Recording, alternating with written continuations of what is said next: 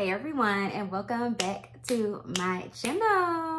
And if you're new, what up? Today I wanted to share with you guys my perfume empties for 2022. I actually did not finish that many perfumes this year, but I do have some of my empties from last year to show you guys, because I am making it a point to kind of hold on to my perfume empties so that I can reference them and so that I can also show you guys how much my empties are growing year by year. This year, like I said, I didn't finish a whole lot of perfumes, but that was simply because I did a really great job of rotating through my perfume collection this year.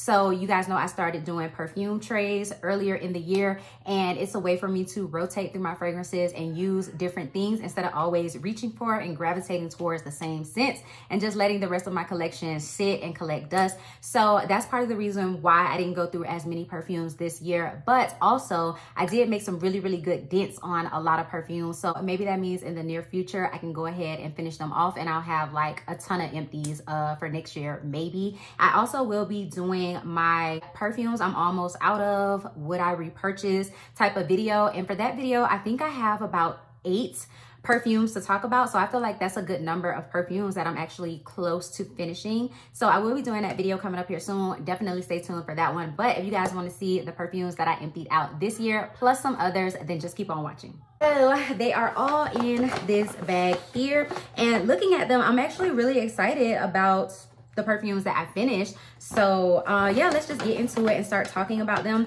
So the first one is actually going to be one that I talked about so much that you guys are probably tired of hearing me talk about. I talked about it before I emptied it. I talked about it during the entire time that I was using it. When I emptied it, I talked about it just so much, and then I repurchased it, and I'm still talking about it and I'm still using it. But I will say I'm not using my second bottle as fast as I have been using my first bottle, because I don't want to burn myself out on the scent.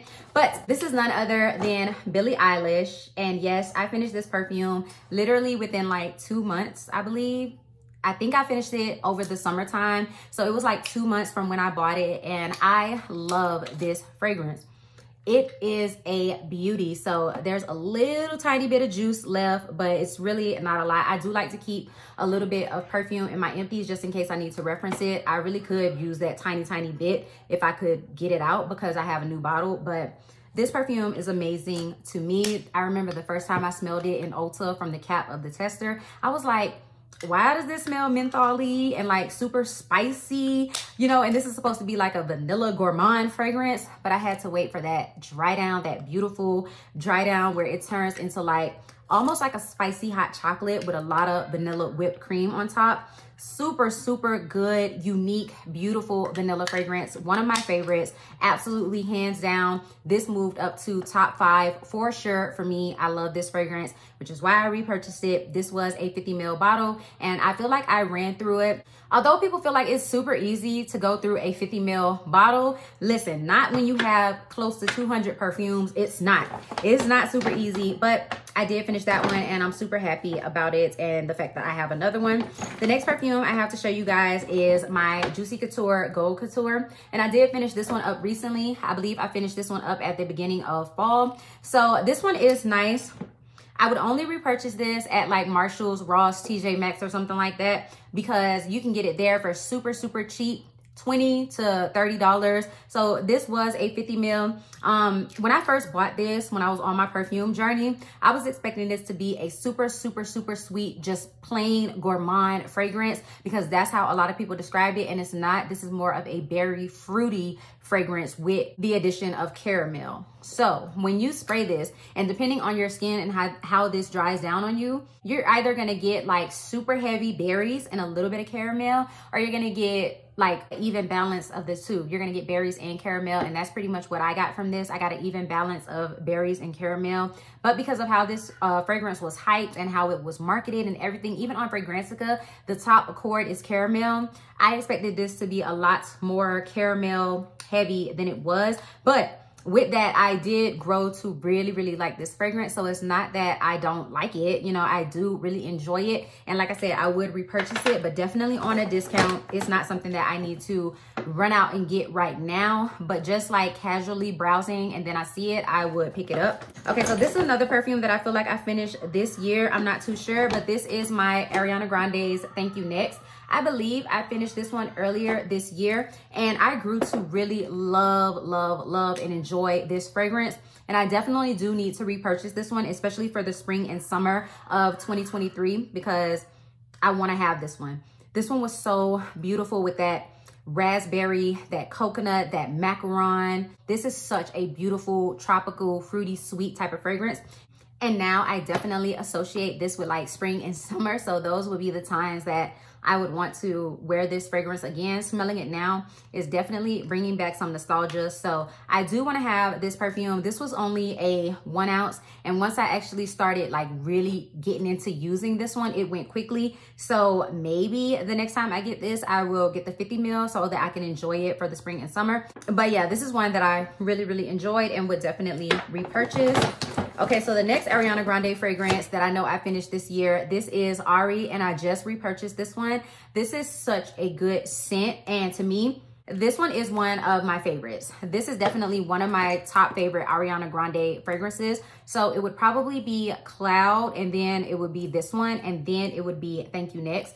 So I really enjoy this one. To me, this one is so much better than Sweet Like Candy. And I think it's because I get so much marshmallow out of this fragrance. So to me, it just stays the same the entire time that you're wearing it. You're gonna get that tartness from the beginning of the grapefruit, the raspberry, the pear, and then it dries down and you still get those fruity, fresh kind of tart notes, but you get a lot of marshmallow as well. And this one is a little bit more of a like powdery marshmallow, but it's a pretty powdery sweet marshmallow, like super sweet.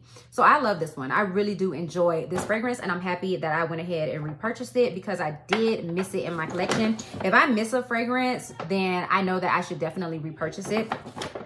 Okay, so then I think this one was from this year as well. So this is my Escada Agua de Sol, and I feel like I had this in my Project Use It Up earlier this year. So I really just wanted to finish this off. This was supposed to be a fruity, ice creamy, sweet, floral type of scent. To me, it only smelled watery, tropical, floral. I didn't get any of the creamy ice cream notes from this one. And even the fruitiness, it wasn't as sweet and fruity as some of the other Escada fragrances that I have that I really enjoy. So for that reason, I would not repurchase this one. I was not like necessarily enjoying going through this one when I had it. And that's why you guys can see that I didn't even leave a little bit in this bottle to like revisit, because this is one that I know I did not enjoy. And it's truly sad because I do like the Escada fragrances, but this one was a no-go for me. I also finished Burberry Brit. So this is one that I really enjoy, and I just have not seen it at Marshall's or Ross or anything like that. I did really enjoy it while I was using it. This one was super pretty with that lime, almond sugar type of scent. It was just very unique. This was definitely one of the first perfumes that I got when I was like going on my perfume journey, and I was just buying a bunch of perfumes all at once. And this one was super nice. I had got this one at Marshall's, and it was just such a beautiful fragrance that I took a blind by chance on, and it happened to be super good. So I don't know if I'm gonna repurchase this one, but it is one that I would repurchase. You know, if I just happened to see it and I was out casually shopping, I would repurchase that one because it was really nice, classy, feminine, soft. Like I said, the almond and sugar and everything was just really pretty in that one. Then we have my girl Valentino Donna Born in Roma. This one, I believe this was finished last year, most definitely not 2022, but 2021, because I have since repurchased another 50 ml bottle, and that one is close to being gone as well. So I did leave a little bit of juice in this one, but again, I don't know why, because I already repurchased it, like I already have it again. But y'all know that this is my top favorite scent of all time. I still have not gotten that same feeling that this perfume gave me when I first smelled it. I still have not gotten that feeling from another perfume, which is why this one will remain my top #1. Nothing has been able to knock this fragrance down. And so, yeah, she's just gonna always be my #1 until I feel that way about another fragrance. And I still thoroughly enjoy this fragrance. It still smells good. It's over there on my perfume tray right now. And I really enjoy this scent. It brings back memories and nostalgia every time that I smell it. It smells like a grown, sexy woman. It embodies everything that I want to smell like. And so I have to have this one in my collection. And eventually I will go through my second bottle, but I'm not rushing because I don't want to burn myself out on my favorite fragrance, because it can happen. No matter how much you love a scent, no matter how much it's your favorite, you can burn yourself out on it, especially if you're the type that gets tired of scents fast. So I don't want to do that to myself. So I am taking my time on using my second one, but it is almost done and it probably will be gone next year. Valentino Donna is one of my absolute favorites. Oh, this travel size I did finish up this year. This is the YSL Mon Paris. I did not enjoy this fragrance while I was using it, and I'm glad that I got the travel size of this, because if I would have got like a 50 ml or even a 100 ml of this fragrance, I would have hated trying to go through that fragrance, because I realized that there's some scent notes in here that I can't get with at all. Like, Mon Paris does not smell good to me. And I don't know if it's because it has 3 different types of patchouli in it or what. But I found myself just not liking this fragrance. And it's crazy because when I was in the store and I was first smelling this fragrance, this was when I was first collecting perfumes. When I smelled this fragrance, I thought it was so good. I was like, oh my God, that is so pretty, so feminine, so me. I need to have it. I need to have it. And then so I bought the travel size spray of it. And I'm so glad that I did, because this one is a no-go. I do not like YSL Mon Paris.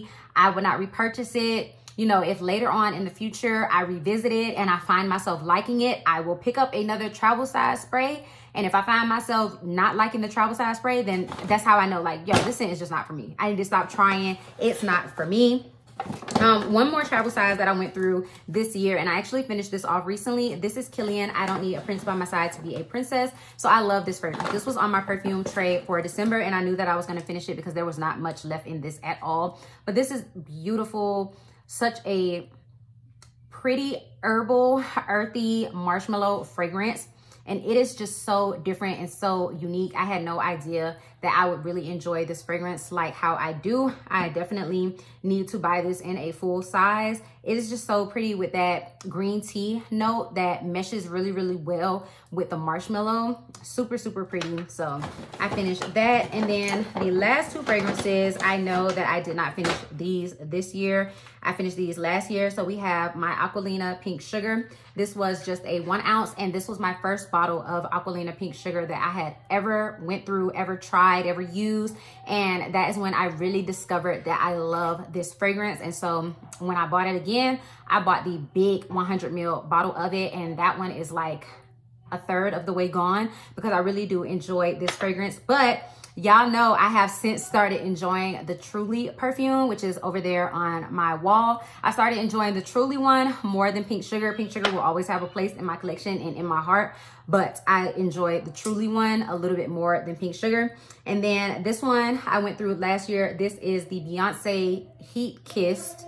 I believe that's what it's called, Beyonce Heat Kissed perfume. And again, this was one that I did not enjoy.